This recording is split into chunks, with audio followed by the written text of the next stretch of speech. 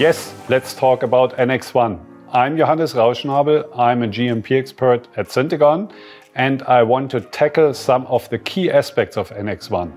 The first aspect is now quality risk management and contamination control strategy is integrated into the document.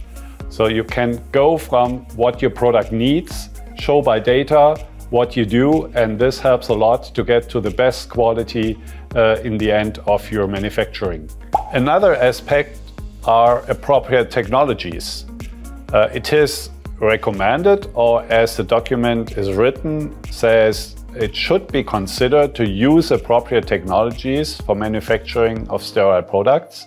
And they row some examples like barrier systems, wraps and isolator, robotics, and also rapid micro technologies to get the operator out of the system, out of the manufacturing process, and by that reduce the risk of contamination and thereby increase the quality of the product.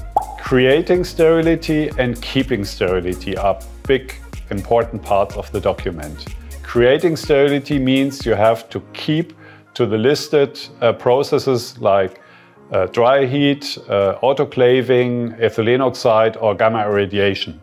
Keeping sterility means you have to do the setup of parts which are already rendered sterile with closed doors and through glove ports.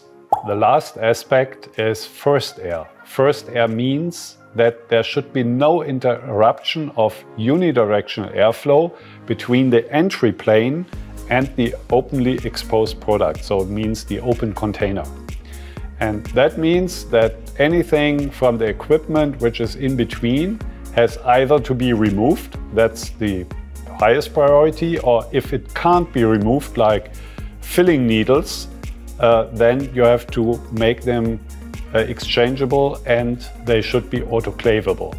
By the way, open isolators should be mentioned in this context. Open isolators have a mouse hole in the front to get empty containers in, and in the end to get the containers filled and finished out of the system.